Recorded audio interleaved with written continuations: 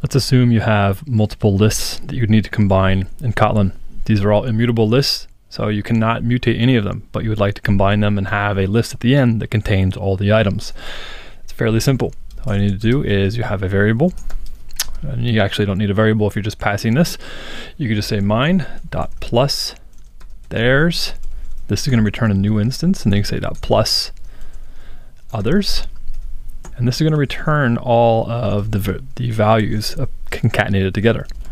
So if we were to run this, you'd now see that the result contains apples, grapes, oranges, pears, strawberries, kiwi, and watermelon. So we've combined all of these immutable lists into one final immutable list. Furthermore, you can do something interesting. You can also, if you have this list and you want to remove a whole bunch of items from it, you could do this. You could say minus, and you could remove a bunch of items. So maybe you want to remove theirs from that list. And what you're going to see here is our result now is we're going to take out theirs. We're going to remove the oranges, pears, and strawberries, which on the second line of here, we've removed the oranges, pears, and strawberries.